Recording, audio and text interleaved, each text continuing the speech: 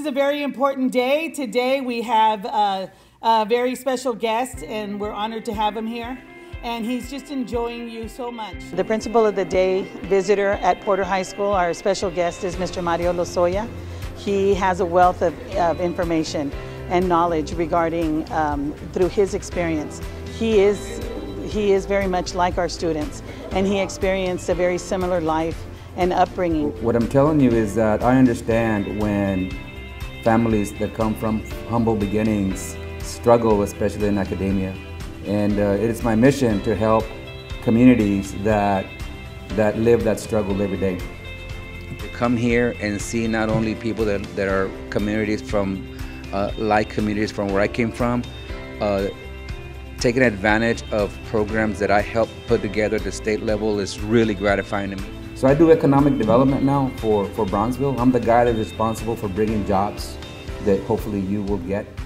If I was a director of government relations and external affairs for Toyota in North America, I got very involved in public education to find out what's happening in the schools that's providing the talent for industry like this one.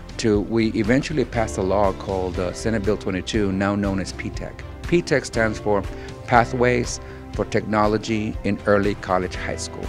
The Porter pool will be looked at from a data perspective is how, when we launch these initiatives and these programs, how does this pool react? This year we were in the planning stage for PTECH, and we want to make sure that we have everything ready for advanced manufacturing, which is a new pathway that we want to offer here in Brownsville. And my mission is to bring companies to Brownsville that are going to offer you the high-paying jobs and help you move from a social mobility, I call it, from your current condition to a higher condition as a community.